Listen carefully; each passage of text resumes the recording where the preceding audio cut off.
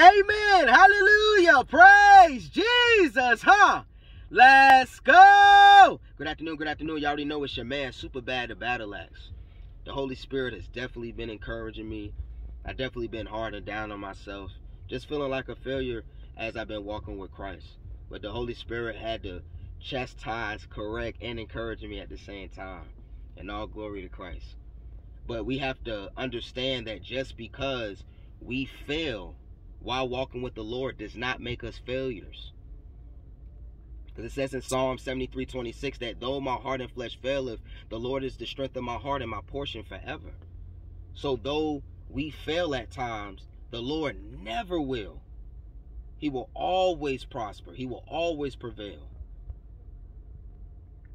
The Holy Spirit also had to remind me, just going back to Ephesians 2, that it's not going to be me working or earning my way into heaven, saving myself. No, it's Jesus that's doing that. That's why it says that in Ephesians 2. It's by God's grace ye have been saved. It's not of yourselves.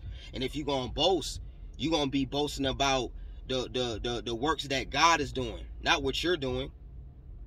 So I know when it's all said and done, it's not going to be about me boasting what I did for Christ. It's going to be about me boasting about what Christ did for me. Because I'm an imperfect, wretched vessel of dust.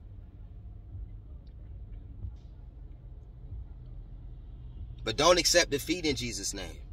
Because 2 Corinthians tells us also that thanks be unto God who causes us to triumph in Christ. So no matter the trial or the trouble that you're going through right now, Jesus is going to cause you to triumph. Because God never loses, man.